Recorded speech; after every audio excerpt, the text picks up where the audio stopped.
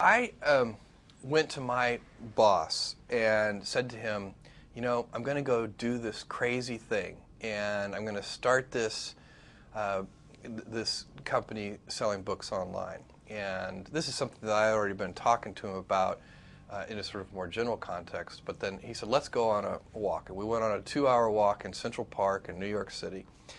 And the conclusion of that was this. He said, this actually sounds like a really good idea to me. But it sounds like it would be a better idea for somebody who didn't already have a good job. And he convinced me to think about it for 48 hours before making a final decision. And so I went away and was trying to find the right framework in which to make that kind of big decision. And I'd already talked to my wife about this, and she was very supportive and said, look, you can count me in 100%. Whatever you want to do. It's true. She had married this kind of, fairly stable guy and a stable career path, and now he wanted to go do this crazy thing, but she was 100% supportive.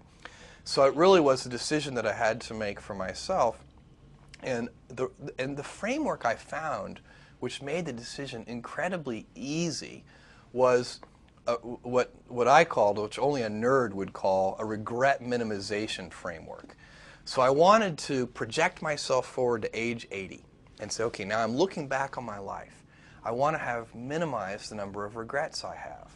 And I knew that when I was 80, I was not going to regret having tried this. I was not going to regret having trying to participate in this thing called the internet that I thought was going to be a really big deal.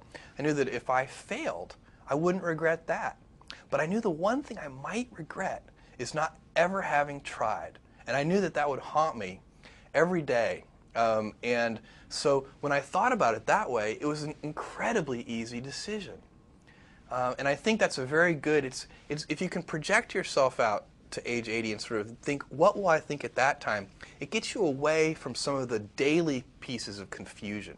I left this Wall Street firm in the middle of the year. When you do that, you walk away from your annual bonus. And that's the kind of thing then the short term can confuse you.